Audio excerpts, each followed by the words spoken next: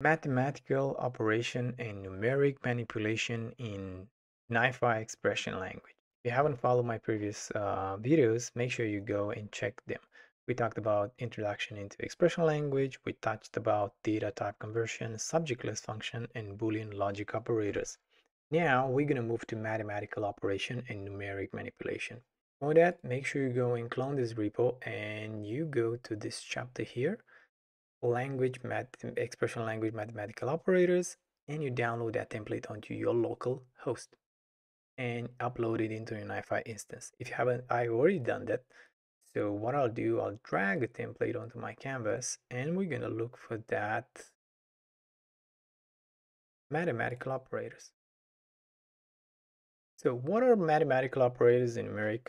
So basically, this function supports decimal and number types. The return values depends on the input types. If either the subject or the argument are a decimal, then the result will be a decimal. If both values are number, then the result will be number.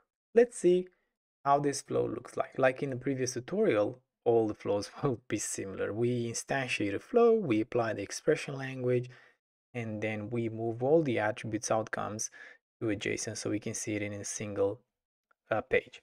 Right, so let's see what are our attributes. So we have two attributes here with very plain name, attributes 1, attribute 2, and we have values of 10 and 3. Now let's go over the functions we have here. So we have divide, minus, mode, multiply, plus, and random.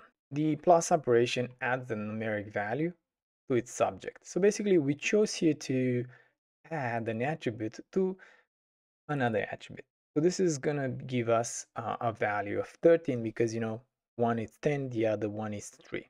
This one, the plus operation, receives arguments. The return type, it's number or decimal, depending on the input, like I mentioned previously. Now let's go to minus.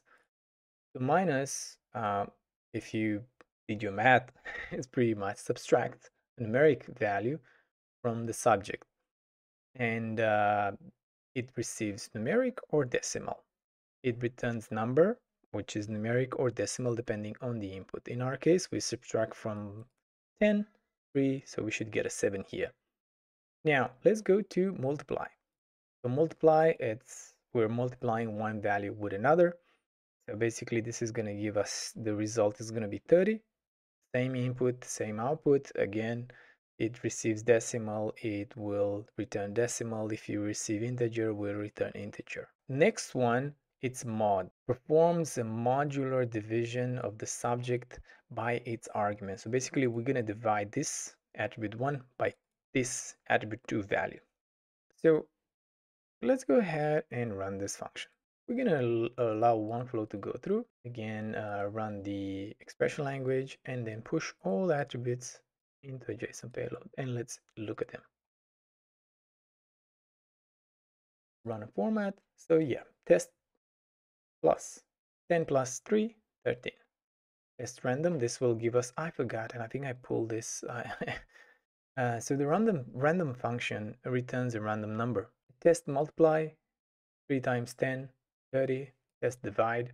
We're dividing 10 divided by 3, so it gives us a 3. It rounds up the division. Test minus 10 minus 3 equals 7, and test mod, it returns us a value of 1. All right, so this covers up our mathematical operators.